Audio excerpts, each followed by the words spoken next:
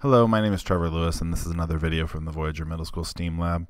I just want to show you a couple of more tricks in xShape. These are a little more experimental for me. I don't have full control over all of these tools. I don't fully understand how they are working for me.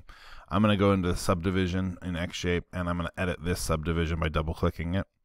And I want to show you how you can change the shape, like really bend it. So we already know that we can select certain things and we can move them. Okay. We already know that we can turn symmetry on, which I have on right here. But I want to show you a couple of ways to modify the shape. And I haven't figured out the best way to get them to move or how to make them predictable. The two that I want to show you is arc bend and flex. So arc bend gives you handles. So I'm gonna you have to choose a plane to put your arc in. So I'm gonna choose this plane right here. So I have this arc, and I can bend the arc. I can change how long the arc is. I can change the angle that the arc is at. So now I've got this arc bend, but I think I need to actually select some of my shape, and you can see it bent that part. And the more I bend it, the more I bend the shape. Be careful when using this that you don't get these tight pinches like this, where you actually have the inside and the outside switching places. That will make it not 3D printable and make it not an object that can exist in reality. So just be a little bit careful about how you use this, but it is a way to bend a part of your object. And you can select other parts to add them to the bend. And moving these handles changes the way the bend looks, right? And you can kind of play around with this. It's not what I would call super predictable how this works. But you have these 3 points to play with, and you can bend in different planes. Okay, so that's one option. That's arc bend. It's this one right here. Another way is flex. And flex, it says it deforms the selected mesh points progressively. So that means when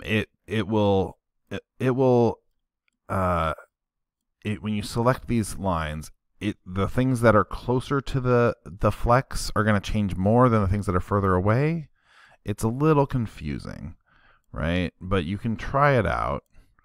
And you've also got these little circles here that you can move.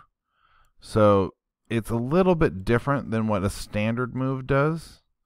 But I haven't quite, like I said, I haven't quite mastered what these points do. You can see when I'm moving these two, it's not really seeming to do a whole lot.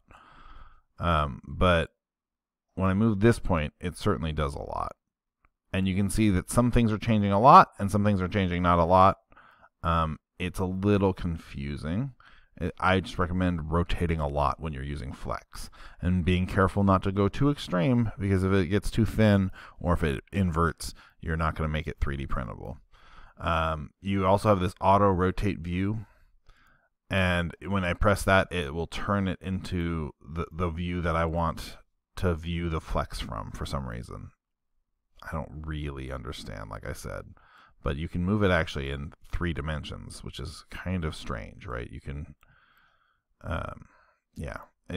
I would just not go too extreme on it, but and I would use it early on. This is not for fine tuning, right? This is for coming up with a shape that you find interesting in the first place. And if you get too in the weeds, you can always hit the red X and it should go back, or maybe you might have to undo. Oh, see, it's saving each one of those as a separate action, so I have to undo. Look at that. Okay. So be careful with flex and be careful with arc bend, but you can use those to deform your shape and make more interesting shapes maybe.